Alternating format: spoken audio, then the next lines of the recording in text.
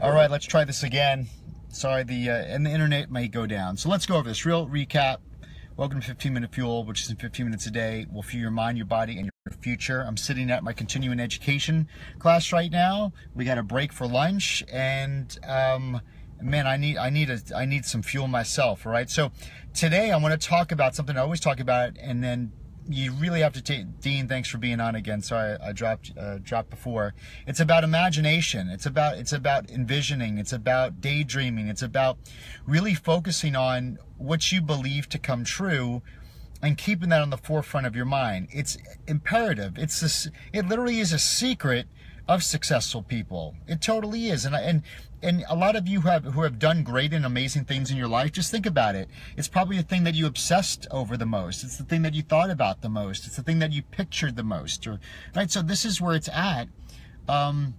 Because society, or the people who try to be real or think real, don't daydream, all this other stuff, in that scarcity small mindset, your reality is based upon where we came from. It's not really the truth.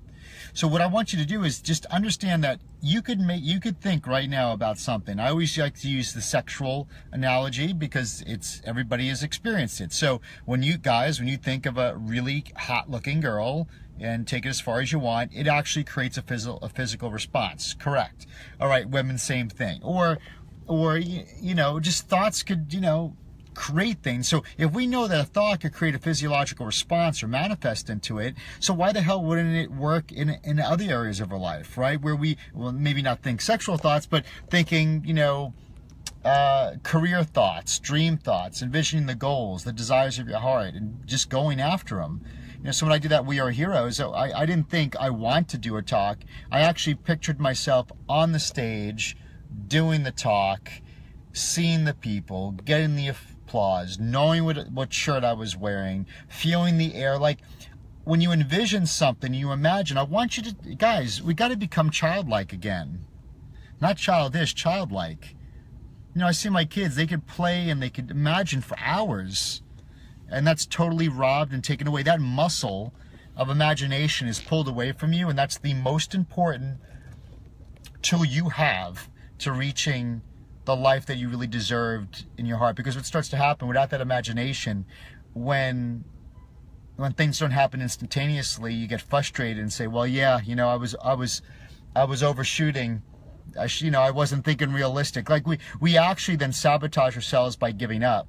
Versus a kid, though, they think that, they think like huge imagination. So that's one thing, have an imagination like a kid. I always tell you, when you imagine, take money out of the equation, because it starts to happen. You're like, I'd like to have this. Oh, but I only make this per hour. It doesn't matter what you're making now or anything like that. Like, really, if I took money off the table, then you really are clear to talk about the desires that you want, or the things you would love to do, or the job or profession or career you would like to have. Yeah, Bob, because what happens when we start thinking about them, we are envisioning. A vision is your vision, right? You can make it as great, as amazing as you want.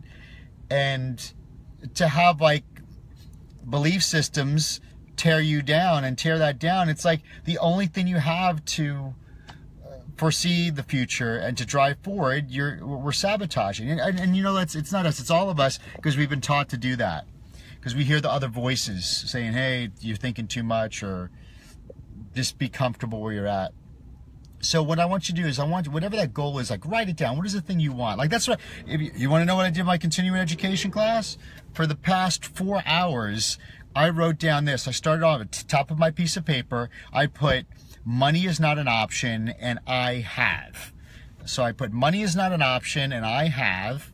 And I wrote down everything that I would want or desire in the present, like I already have it. I have, I have multiple companies. I have, I'm investing in startups. All right, there we go. All these things, you put it in there, and then you write it all out, and it's great. And what happens? All right. So when you start to do it, what starts to happen, you get excited, right? My energy goes up. I start to sweat a little bit. That's always my good sign, because I know that I'm starting to raise the vibration of my life again. I'm starting to focus on the things that I want, not that I don't want. People say, I want to get out of debt. Well, you're focusing on debt. You know, I want to make this. So when you say you want to, you're saying I'm lacking it, right? So you just focused on the lack versus saying, listen, you know, I Am Hero became an amazing company, almost cult-like following, viral over the world, different leaders in different worlds, and it's translating different languages, these books, and these are all things that I'm going to do, you know, but I put it out there and you get excited about your future. It comes down to this.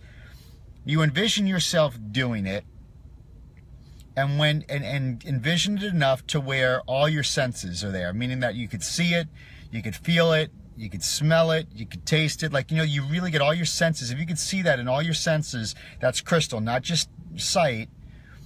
And then get inspired by that vision. So I don't want you to be inspired by anybody else. Be inspired about what you see in that vision. So, you know, if a child sees himself winning a race, right? So just think, if he's imagining winning a race and he crosses the finish line and he's jumping up in joy and there's all the confetti, and then they're putting the first place medal around his neck, and you know, and then his mom and dad hug him and he's getting appreciation. See, it's like when you could really think about that. Now, like I could be in the car thinking about that, but it elicits an emotional response, and that emotional response becomes inspirational. It keeps you vibrating and attracting on a much higher level. And it really keeps you motivated during the times of the training. So let's say that kid has to train, but if he always thinks, hey, listen, I already had the feeling of putting the medal around my neck and my parents hugging me and me getting me recognized in front of all my peers, you know, that becomes this thing. And then it forces you to work hard. It forces you to stop the exit strategies. It forces you to go put all the chips in on you. Yeah, right? Yeah, put all the money, put all the time. Like, you actually start to bet on you versus anything else, and that's when you get to, like I say, pull the sword out of the stone, put on the glass slipper, and realize that, you know, it's amazing what you had thought and what you had envisioned. Not only did it come to pass, but it came to pass in a way you never thought possible. So it's not. I don't want you to worry about the how it happens. Just be inspired by the dreams and the goals and the visions of your heart. You know. So in my office, if we envision as a team in harmony, 2,000, 3,000 people coming in, and you see them and they're happy and they're with their family, and I could even hear the chatter because everybody's talking to each other. You know, that chatter that you hear in a restaurant, it's just like this chatter noise, and then you hear the tables dropping, and then, you know, just people are there, and they all have smiles on their face, they're doing amazing, everybody's telling us how amazing and happy they're getting. So this is all there. Like, what are you spending your time thinking? Hold on. Okay, well, I'm running out of I'm running out of internet. So just think, what are you spending your time thinking about? It's okay to daydream. Be like a kid. Start daydreaming. Start thinking big. And at least, if anything, it'll raise your state. It'll get you excited, and it'll motivate you to keep on pushing forward, even when in the now it might not seem like that. So I just did 4 hours of doing that, and it's really the best thing that I think too many people push off. And when they ask me about success principles, I realize that I daydream like a kid a lot. I'm always daydreaming. I'm always thinking. But I'm not thinking. I'm always envisioning. I'm always seeing it. And then when I look back at like the We Are Heroes show, because we documented it, to see how quick it happens. And it happens in a way you never thought possible, but that end result was still there, or super similar. So, you know, I want you to do this for your life, for your relationships. You know, envision yourself and your life at the greatest potential that you think and you deserve it could be, and then start believing in yourself. And then if you can believe in yourself enough, then you'll definitely know you'll push all the chips in on you and go for the goal you want. Have an amazing day.